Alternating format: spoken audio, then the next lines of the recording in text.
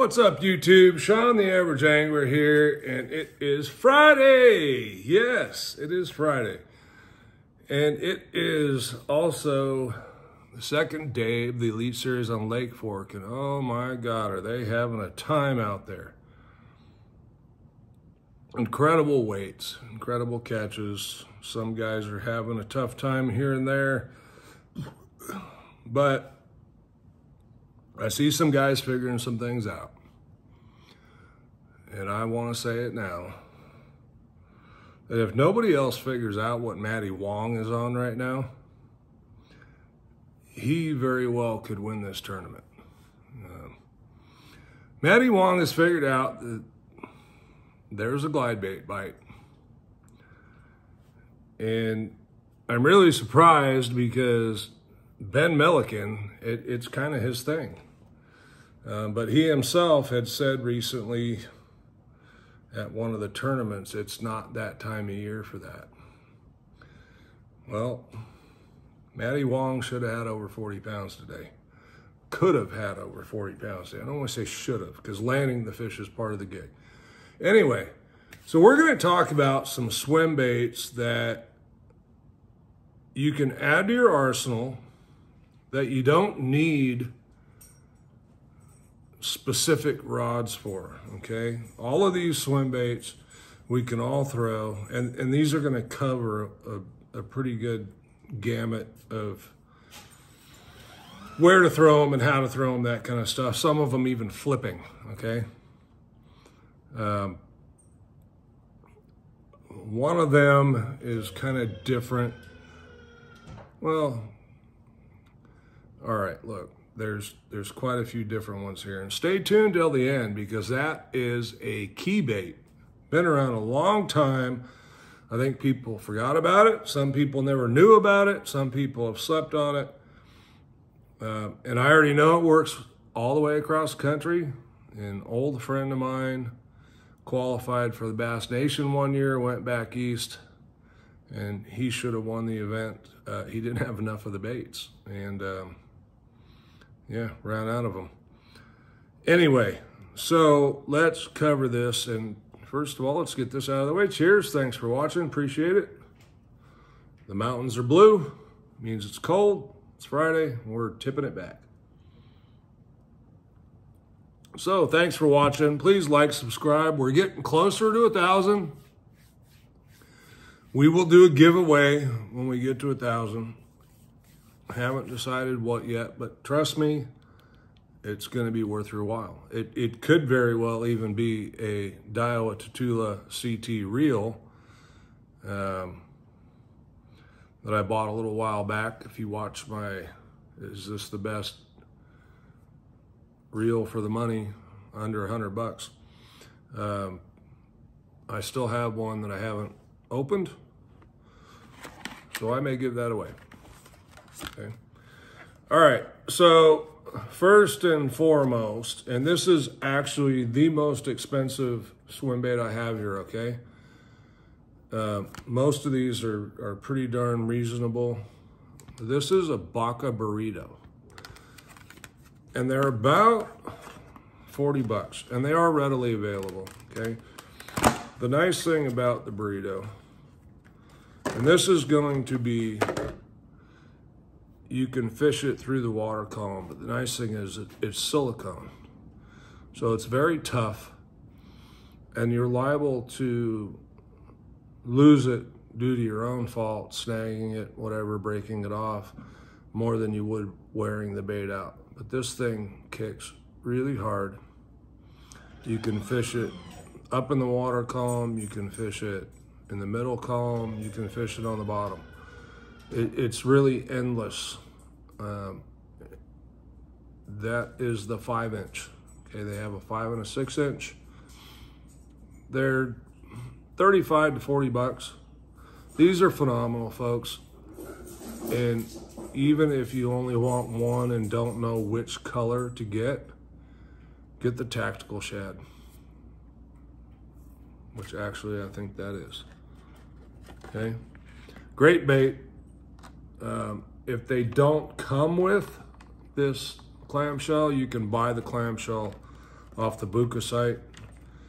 If you buy the baits off the Buka site, it will come in the clamshell.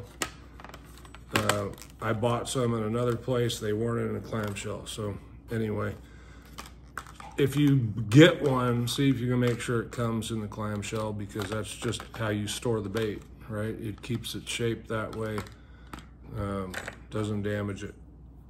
And that's the thing with a lot of clamshell packs. And it doesn't matter if it's a worm, if it's a craw, if it's a swim bait. If it comes in a clamshell pack, keep it in the clamshell pack, okay? All right, the next one is a can you talk? Megabass Mag Draft, and this is the freestyle.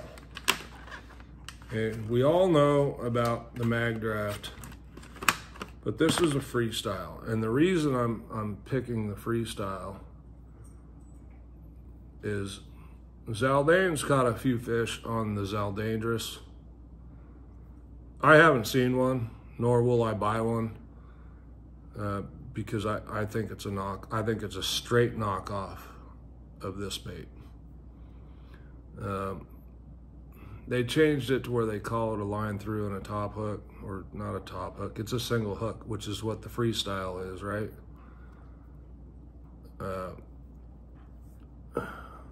Very universal bait. You can fish it anywhere in the water column you want, based on the hook weight that you put on it. You rig these on a beast hook. Now, what I like about these being weedless, you can throw them anywhere. You can throw them places people don't throw swim baits. And I will encourage you to do that. If you got tules, wood, any of that kind of stuff, throw it there. Again, keep the clamshell, folks, so you can put it back in the pack, and that tail is messed up there. We'll fix that so it doesn't end up that way.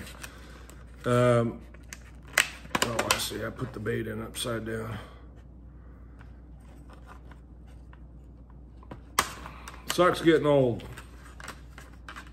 Sometimes you make stupid mistakes.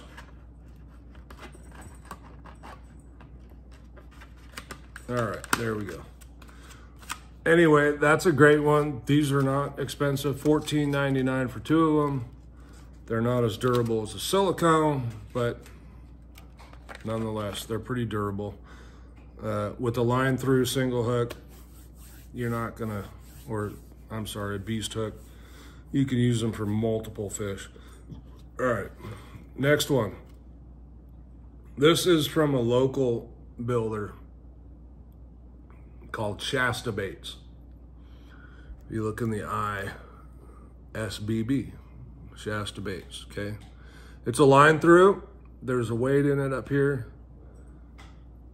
He makes some great colors. This one needs to be boiled. This is what happens when you don't keep them in a clamshell. All right, this one's just been laying in the box. It's got a little messed up tail. Nothing some boiled water won't fix, but these are phenomenal.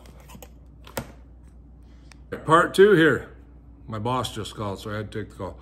Anyway, that's Shasta Baits.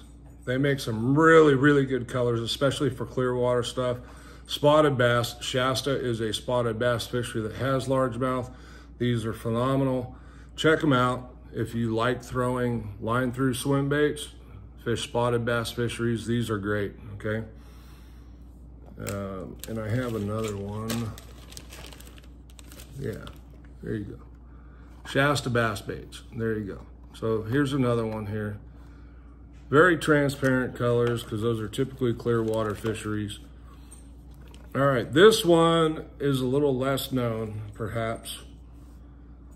And you will see they have a boot tail, but it's a line through boot tail. This is called shiner. This is some sort of shad. These swim really well, okay? And this is from another small bait maker called Smash Tech. Smash Tech Custom Baits. Let's see, this one's also a shad, different shad than the other one. I think that one might be trout shiner, and then this is a shad. these swim really well. You can see there's a hook with a swivel or a split ring in there. And the great thing about these is they can be fished on, say, like a 7.3, 7.4 medium heavy. So your jig rod can double over for the smash tech, for the Shasta baits, for the freestyle by Magdraft. And all of these baits are under 15 bucks, okay? Except for the burrito. Again, that's silicone, more expensive, much more durable. Now, this next one is the one that I really wanted to point out because these are kind of forgotten baits. They used to be really, really popular. They're still available. There's people still out there using them. And this is kind of the original line through. And this is a mission fish. And you can see the hook there, the gaff, okay? It's a line through. You can use whatever hook you want. The nice thing about the mission fish, all the weight's up here in the front. You can fish these throughout the water column. I prefer bottom, but the great thing about the mission fish is you can flip them. You can flip them alongside toolies. They don't come in the wide array of colors, I don't think. I haven't bought them in a long time because I actually had so many, but here you'll see a couple different colors. It's really hard to see on the camera. And different sizes, right? That's about an inch smaller.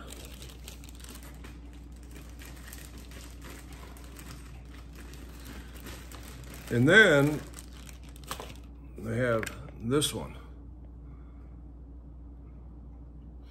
Same bait, okay? But it's got a curl tail. This is the one my friend took back east and fished on, God, I can't even remember the lake. It was so long ago. But this can be flipped and it's got the curl tail. So a little different action.